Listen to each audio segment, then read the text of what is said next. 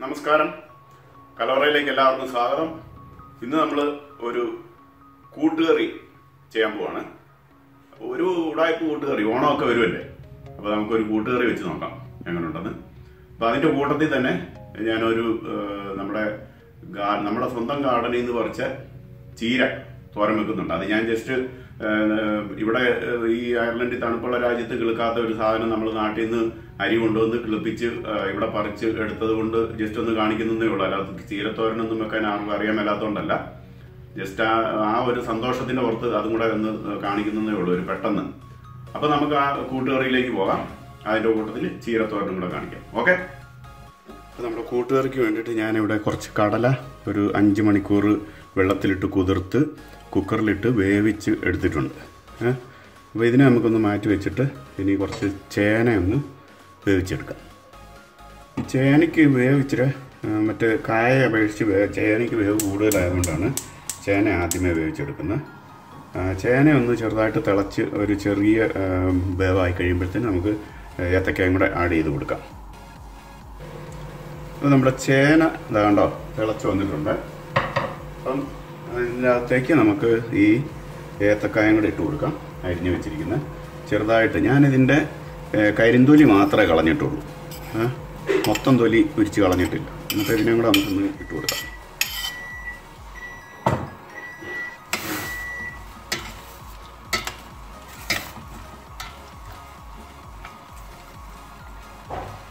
അപ്പോൾ അതവിടെ ഇരുന്ന് വേവുന്ന സമയത്ത് നമുക്ക് കുറച്ച് തേങ്ങ ഒന്ന് അരച്ചെടുക്കാം. നമ്മുടെ കായും ചേനയും അങ്ങനെ തിളച്ച് വെന്ത് വരുന്നുണ്ട്. നമുക്ക് അതിനകത്തേക്ക് കുറച്ച് ഉപ്പിട്ട് കൊടുക്കാം. കടല ഓൾറെഡി ഞാൻ ഉപ്പിട്ടാണ് വേവിച്ചിരിക്കുന്നത് കേട്ടോ. അപ്പോൾ കുറച്ച് ഉപ്പൂടെ ഒന്നിട്ട് ഇതിനെ ഒന്ന് ഇളക്കിയിടാം. അതവിടെ ഇരുന്ന് വേകട്ടെ. അപ്പോൾ ഉപ്പൊക്കെ നമുക്ക് അവസാനം ആവശ്യമുണ്ടെങ്കിൽ കുറച്ചുകൂടെ ആഡ് ചെയ്ത് കൊടുത്താൽ മതി, എല്ലാം കഴിഞ്ഞിട്ട് നമുക്ക് ടേസ്റ്റൊക്കെ നോക്കിക്കഴിഞ്ഞതിന് ശേഷം. ഓക്കെ, ഇപ്പോൾ നമ്മുടെ കൂട്ടുകറിക്ക് വേണ്ടിയിട്ട് കുറച്ച് തേങ്ങയുടെ ആവശ്യമുണ്ട്. നമ്മളൊരു 1.5 തേങ്ങ എടുത്തിട്ടുണ്ട്. അപ്പോൾ 1.5 തേങ്ങയിൽ ഒരു അര തേങ്ങ നമുക്ക് പച്ചയ്ക്ക് അരച്ചെടുക്കാം, ബാക്കി നമുക്ക് വറുത്ത് ചേർക്കാനുള്ളതാണ്. അപ്പോൾ ഞാൻ ഇതിനെ ഒന്ന് ചിരണ്ടി എടുത്തിട്ട് കുറച്ച് എടുത്ത് പച്ചയ്ക്ക് അരയ്ക്കാം. നമ്മുടെ തേങ്ങ ചിരവിക്കൊണ്ട് വന്നിട്ടുണ്ട്. നമുക്ക് ഇതിൽ നിന്ന് കുറച്ച് തേങ്ങ എടുത്ത് അരച്ചെടുക്കാം. ഒരു എത്ര ഉണ്ടെന്ന് ഞാൻ പറയാം.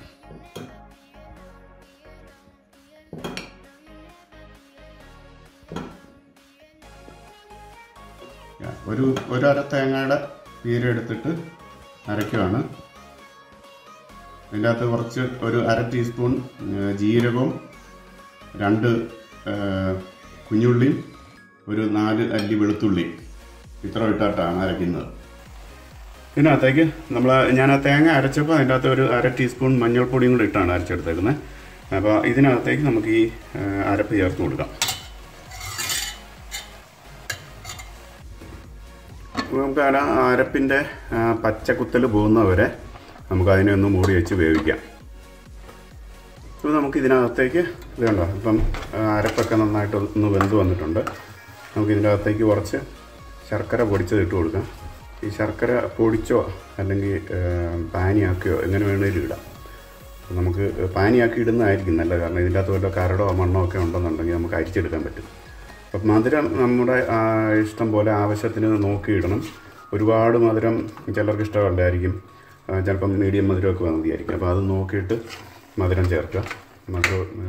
എനിക്കിവിടെ മധുരം ഒരുപാട് ഇഷ്ടമല്ല, അതുകൊണ്ട് ഞാൻ അധികം ശർക്കര ഇടുന്നില്ല, ഒരു കുറച്ച് ശർക്കര ഇടുന്നുള്ളൂ. അപ്പോൾ ആ ശർക്കര അവിടെ കിടന്നൊന്ന് ഉരുകി ആ കറിയായിട്ടൊന്ന് മിക്സ് ആകട്ടെ.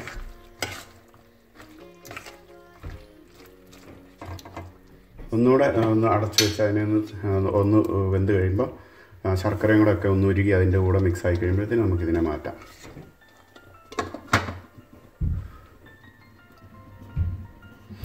അപ്പോൾ നമ്മുടെ കറിയെല്ലാം നന്നായിട്ട് വെന്ത് ശർക്കരയൊക്കെ ഉരുകി നന്നായിട്ട് മിക്സ് ആയിട്ടുണ്ട്. നമുക്കിതിനെ നമുക്ക് അടുപ്പത്തൊന്ന് മാറ്റിയിട്ട് ഇതിനുള്ള തേങ്ങ വറുത്തരയ്ക്കും. അപ്പോൾ അതിന് വേണ്ടിയിട്ട് ഞാനൊരു ഫ്രൈങ് പാൻ എടുത്തു വെച്ചു. ഇപ്പോൾ നമ്മുടെ പാത്രം നന്നായിട്ട് ചൂടായിട്ടുണ്ട്. നമുക്ക് ഇതിൻ്റെ അകത്തേക്ക് ഒരു 4 ടേബിൾ സ്പൂൺ, ഒരു 3-4 ടേബിൾ സ്പൂൺ വെളിച്ചെണ്ണ വെച്ച് കൊടുക്കാം. വെളിച്ചെണ്ണ തന്നെ ഒഴിക്കുന്നതായിരിക്കും ഏറ്റവും നല്ലത് കേട്ടോ. ടേസ്റ്റിന് ഏറ്റവും നല്ലത് വെളിച്ചെണ്ണയായിരിക്കും. മറ്റുള്ള എണ്ണ ഉപയോഗിച്ചാലും കുഴപ്പമൊന്നുമില്ല, പക്ഷേ ഞാൻ വെളിച്ചെണ്ണയെ റെക്കമെൻഡ് ചെയ്യത്തുള്ളൂ. വെളിച്ചെണ്ണയുടെ ടേസ്റ്റൊന്നും വേറെ ഒരു എണ്ണയ്ക്കും കിട്ടത്തില്ല. അപ്പോൾ നമ്മുടെ എണ്ണ നന്നായിട്ട് ചൂടായിട്ടുണ്ട്. നമുക്ക് അതിനകത്തേക്ക് കുറച്ച് കടുക് ഇട്ട് കൊടുക്കാം.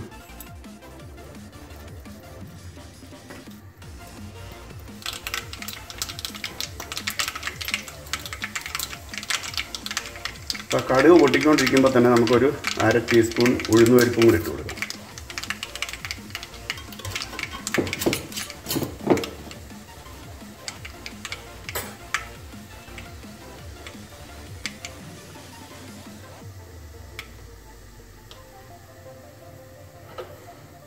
അത് രണ്ടും അവിടെ മൂക്കുന്ന സമയത്ത് നമുക്ക് കുറച്ച് കറിവേപ്പില ഇട്ട് കൊടുക്കാം.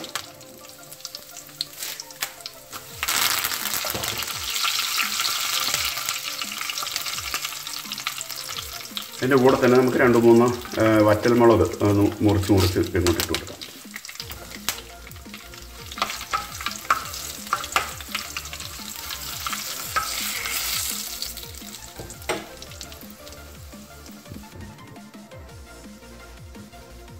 ഇനി നമ്മൾ ഇതിൻ്റെ അകത്തേക്ക് ചേർക്കേണ്ടത് തേങ്ങയാണ്. ചിരവി വെച്ചിരിക്കുന്ന തേങ്ങ. നമുക്ക് തേങ്ങ കുറച്ച് കൂടുതലിടണം. കൂടുതലിട്ടൊന്ന് വറുത്തെടുക്കാം. കുറച്ച് കൂടുതൽ ചേർക്കുന്നത് നല്ലതാണ്.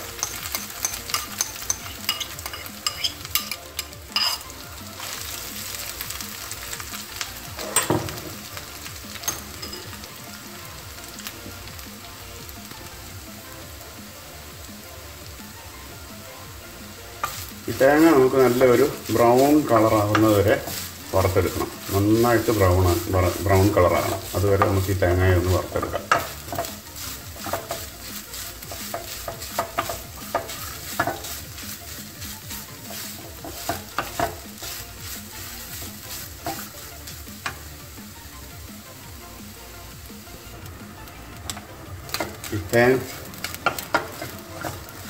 ഈ തേങ്ങ വറക്കുമ്പോൾ നിങ്ങൾ നന്നായിട്ട് ശ്രദ്ധിച്ചോണം. എപ്പോഴും നന്നായിട്ട് ഇളക്കി കൊടുത്തുകൊണ്ടിരിക്കണം. ഇല്ലെന്നുണ്ടെങ്കിൽ എന്നാ പറ്റുമെന്ന് വെച്ചാൽ അടിവശം കരിഞ്ഞും പോവും, മുകൾ വശം പച്ച വെളുത്ത് തന്നെ കിടക്കുകയും ചെയ്യും. അതുകൊണ്ട് നന്നായിട്ട് ഇളക്കിക്കൊണ്ടിരിക്കണം. കൈ എടുക്കാതെ തന്നെ ഇളക്കിക്കൊണ്ടിരിക്കുന്നതാണ് എപ്പോഴും നല്ലത്. കൈ എടുത്ത് പോയാൽ ചിലപ്പോൾ അടിവശം കിടന്ന് കരിഞ്ഞു പോവും, മുകൾ വശം അങ്ങനെ തന്നെ കിടക്കുകയും ചെയ്യും. അതുകൊണ്ട് തേങ്ങ വറക്കുമ്പം സൂക്ഷിച്ച് നിൽക്കുക, ശ്രദ്ധിച്ച് നിൽക്കുക. ആ കോൺസെൻട്രേഷൻ വിട്ടു പോകാതെ ഇവിടെ തന്നെ ശ്രദ്ധിക്കുക.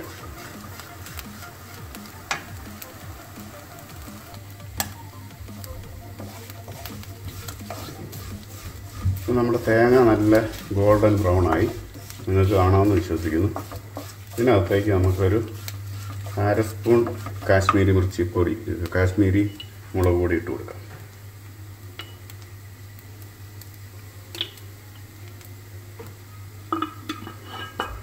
നമുക്കധികം എരിവ് ഇഷ്ടമില്ല, അതുകൊണ്ടാണ് ഈ കാശ്മീരി മിർച്ചി ഇടുന്നത് കേട്ടോ. കാശ്മീരി മുളക് പൊടി ഇട്ടു. അതായത് നമ്മുടെ നാട്ടിലെ പിരിയൻ മുളക്, നമുക്ക് അത് എരിവ് കുറവുള്ള മുളക്, അതിട്ട് ഒന്ന് മൂത്ത് കഴിയുമ്പോൾ കുറച്ച് കുരുമുളക് പൊടിയും കൂടി ഇട്ട് കൊടുക്കാം. ഒരുപാട് കുരുമുളക് പൊടി ഇടരുത്, ഭയങ്കര എരിവായി പോകും. കൂടുതൽ എരിവ് വേണമെന്നുള്ളവർക്ക് കൂടുതലിട്ട് കഴിക്കാം. കുറച്ച് കുരുമുളക് പൊടിയും കൂടെ ഇട്ട് ഇതിനെ വന്നിട്ട് നന്നായിട്ടൊന്ന് മിക്സാക്കി നല്ലൊരു മൂത്ത മണമൊക്കെ വരുന്നുണ്ട്. അപ്പോൾ ഇതിനെ നമുക്ക് നമ്മുടെ കറിക്കകത്തേക്ക് ചേർത്ത് കൊടുക്കാം. അപ്പോൾ നമ്മുടെ വറുത്ത തേങ്ങ ഇതിൻ്റെ അകത്തേക്ക് ചേർത്ത് കൊടുക്കാം.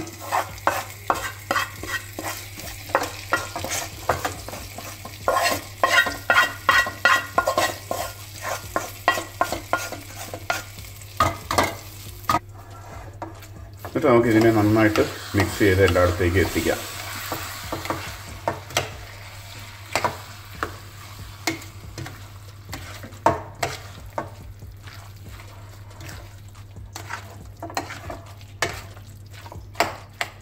നമ്മുടെ കടലയും ചേനയും കായും ഒക്കെ നന്നായിട്ട് വെന്തിട്ടുണ്ട്.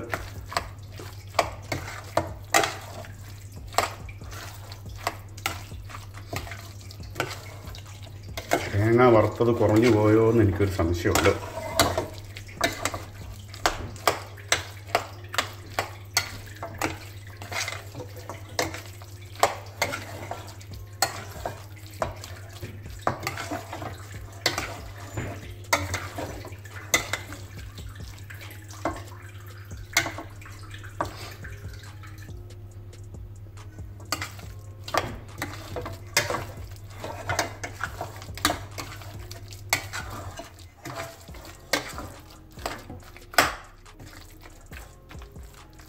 നമ്മുടെ കൂട്ടുകറി ഇവിടെ റെഡി ആയിട്ടുണ്ട്. ഇതിന് ഉപ്പൊക്കെ ഒന്ന് നോക്കിയിട്ട് ഉപ്പൊക്കെ ആവശ്യമുണ്ടെങ്കിൽ ഒന്ന് ചേർത്ത് കൊടുക്കാം.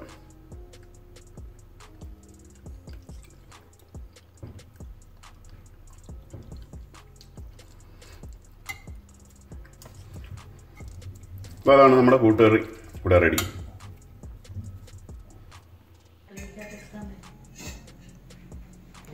അപ്പോൾ നമ്മുടെ കൂട്ടുകറി ഇതാണ്. ഞാൻ ജസ്റ്റ് ഒന്ന് ടേസ്റ്റ് ചെയ്യാൻ പോവാം.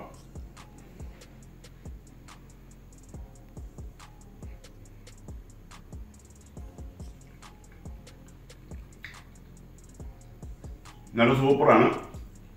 ഞാൻ ഇവിടെ നമുക്ക് മധുരം അധികം വേണ്ടാത്തതുകൊണ്ട് മധുരം കുറച്ചേ ചേർത്തിട്ടുള്ളൂ. പക്ഷെ നിങ്ങൾക്ക് മധുരം കൂടുതൽ വേണമെന്ന് താല്പര്യമുള്ളവർക്ക് കുറച്ച് മധുരം കൂടെ ചേർക്കാം. ഇതിപ്പം മധുരം വളരെ കുറവാണ്. അപ്പോൾ ഇത് ഒരു കറിയായിട്ട് നമുക്ക് ഉപയോഗിക്കാൻ പറ്റും. മറ്റേത് കൂടുതൽ മധുരമായി കഴിയുമ്പോഴത്തേനും അതിന് വേറൊരു ടേസ്റ്റാണ്, ഒരു പായസത്തിൻ്റെയൊക്കെ ടേസ്റ്റിലേക്ക് പോകും. അതുകൊണ്ട് ഒരുപാട് മധുരം ഉപയോഗിക്കാതിരിക്കുന്നതാണ്. ഇത് എൻ്റെ കണക്കിന് നല്ല പരുവാണിത്. Okay, thank you very much. നമ്മുടെ പച്ചച്ചീരയാണ്, നമ്മുടെ നാടൻ ചീര. അത് ഞാൻ കഴിഞ്ഞ പ്രാവശ്യം നാട്ടിൽ പോയപ്പോഴത്തേന് കുറച്ച് വിത്ത് വീട്ടിൽ കിളുത്ത് നിന്ന് ഉണങ്ങി നിന്നോത്തേന്ന് പറിച്ചുകൊണ്ട് വന്ന് പാകിയതാണ്. കിളുക്കൊന്നും ഒട്ടും പ്രതീക്ഷിച്ചതല്ല. പക്ഷെ എല്ലാം കിളുത്ത് ഒരുമാതിരി വിളവെടുക്കാൻ സമയമായിട്ടിരിക്കുകയാണ്. ഞാൻ ഇതിനെ കട്ട് ചെയ്തെടുക്കാൻ പോവുക. കാരണം ചെറിയ പൂവൊക്കെ വരാൻ തുടങ്ങിയിട്ടുണ്ട്. അപ്പം ഇനി നിർത്തിക്കഴിഞ്ഞാൽ ശരിയാകത്തില്ല. ഉണ്ടോ, പൂത്ത് വരാൻ തുടങ്ങി. അതിനെ കട്ട് ചെയ്തെടുക്കാൻ പോവുക. അത്യാവശ്യം ഒരു 2-3 നിർത്തണം അരി എടുക്കാൻ വേണ്ടിയിട്ട്. ഇവിടെ അരി എടുത്താൽ എങ്ങനെ ആകുമെന്ന് അറിയത്തില്ല. എന്നാലും 2-3 നിർത്തി നോക്കാം. അടുത്ത വർഷത്തേക്ക് അരി വേണ്ടേ. ഈ വർഷം നാട്ടിൽ പോകാനും പറ്റത്തില്ല. അപ്പോൾ ഓക്കെ.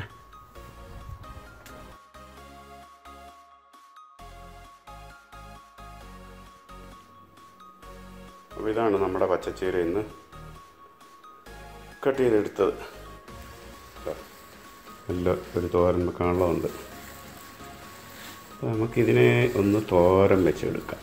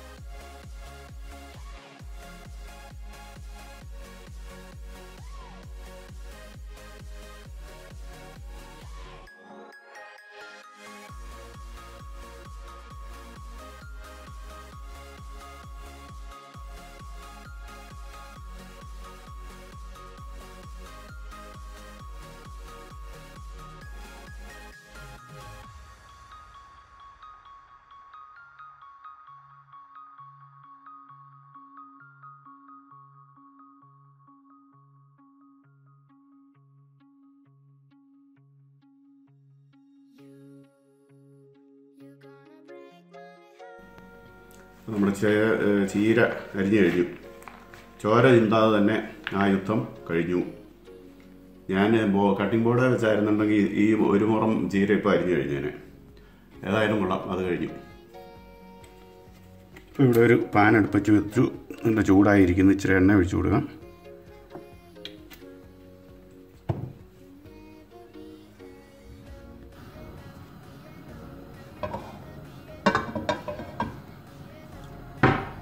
അപ്പോൾ എണ്ണ ചൂടായിട്ടുണ്ട്. ഇതിന് ഞാൻ ഇച്ചിരി അരിയാണ് പൊട്ടിക്കുന്നത്, കടുക് ഇടുന്നില്ല.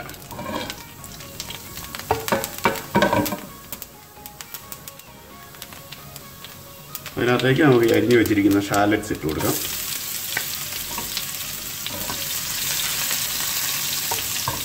ചെറിയ ഉള്ളി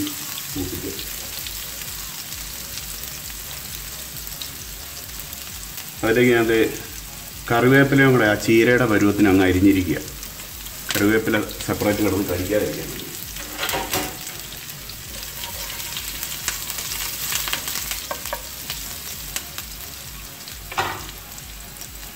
ഒരു 3 അല്ലി വെളുത്തുള്ളി അരിഞ്ഞത്,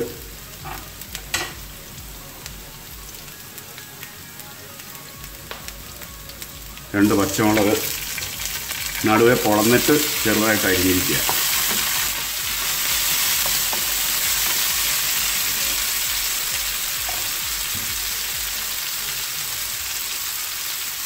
ഒരു ചെറിയ സവാള ചെറുതായിട്ടരിഞ്ഞ്,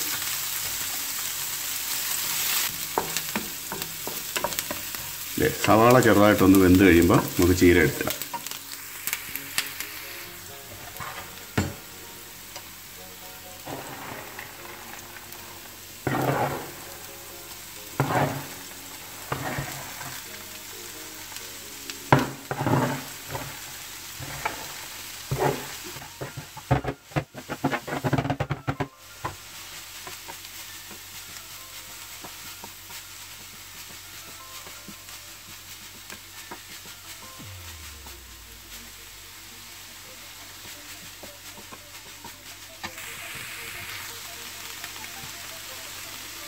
കുറച്ച് ഉപ്പ് ഇട്ട് കൊടുക്കാം.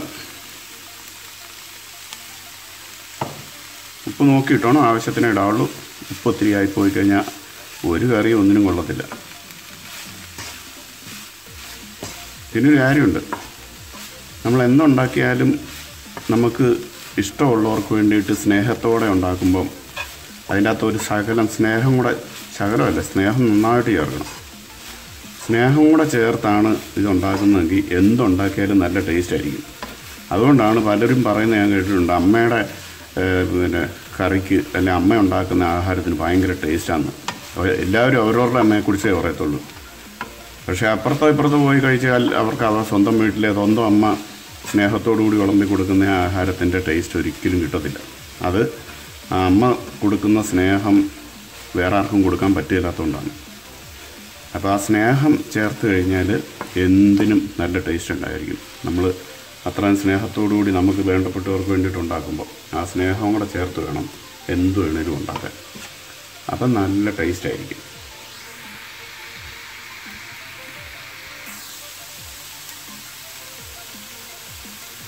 അപ്പോൾ ഇതിനകത്തേക്ക് നമുക്ക് ശകലം തേങ്ങാപ്പീര ഇട്ട് കൊടുക്കാം.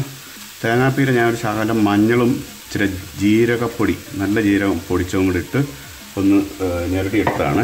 നമ്മുടെ നാട്ടിലൊക്കെ ആണെന്നുണ്ടെങ്കിൽ കല്ലിലിട്ട് ചെറുതായിട്ട് ഒതുക്കിയെടുക്കുക ചെയ്യുന്നത്. അപ്പോൾ നമുക്കിവിടെ കല്ലൊന്നും ഇല്ലാത്തതുകൊണ്ട് ഞാനിത് ഈ ഗ്രേറ്റഡ് കോക്കനട്ട് ഉണങ്ങിയതാണ് എടുത്തേക്കുന്നത്. നമ്മൾ പാക്കറ്റിൽ മേടിക്കാൻ കിട്ടും ഉണങ്ങിയത്. അതാകുമ്പോഴത്തേന് ചീരയുടെ വെള്ളം കുറച്ച് ഈ തേങ്ങ അങ്ങോട്ട് കുടിച്ചിട്ട് ചീര നന്നായിട്ട് അങ്ങ് ഉണങ്ങി വരും. നല്ല ഡ്രൈ ആയിട്ട് വരും. മറ്റേ തേങ്ങ ഇട്ട് കഴിഞ്ഞാൽ അത്രയും ഡ്രൈ ആയിട്ട് നമുക്ക് കിട്ടത്തില്ല, കുഴഞ്ഞിരിക്കും. അപ്പോൾ ഇത് കണ്ടോ നല്ല ഡ്രൈ ആയിട്ട് വന്നിട്ടുന്നുണ്ട്.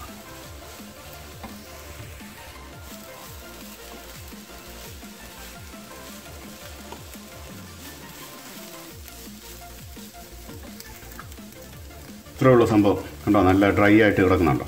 നല്ല ഈ ചീരയുടെ അത്രയും ടേസ്റ്റുള്ള വേറൊരു ചീരയില്ല. നമ്മുടെ ചുമന്ന ചീരയൊക്കെ ഹൈബ്രിഡ് ചീര, പച്ചച്ചീരയും കിട്ടും. പക്ഷേ അതൊന്നും ഇതിൻ്റെ അയലോക്കത്ത് പോലും എത്തത്തില്ല. ഇതാണ് നമ്മുടെ നാടൻ. ഞങ്ങളുടെ നാട്ടിലൊക്കെ ഇതിന് കുപ്പച്ചീര എന്നാണ് പറയുന്നത്. കുപ്പച്ചീര കുപ്പയിൽ വെറുതെ കെളുത്തു വരും. അതിന് ആരും വെള്ളം ഒഴിക്കണ്ട, വളവും ഇടണ്ട, ഒന്നും ചെയ്യണ്ട, തന്നെ ഇങ്ങനെ ആർത്ത് വലിച്ച് കിളുത്തു വരുമായിരുന്നു. ഇപ്പം അതൊന്നും കാണാൻ പോലും ഇല്ല. എല്ലാം ഏതാണ്ട് അന്യം നിന്ന് പോയ ഗതിയാണ്. ഇപ്പം മിക്കവാറും ഇവിടുന്ന് വിത്തും കൊണ്ട് അങ്ങോട്ട് പോകേണ്ടി വരും.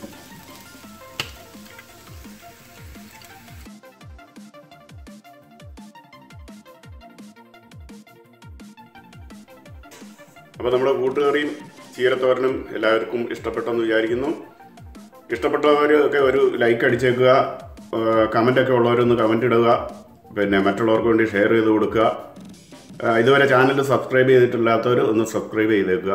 Thank you very much. അടുത്ത ഒരു വീഡിയോയുമായിട്ട് കാണുന്നവരെ വണക്കം.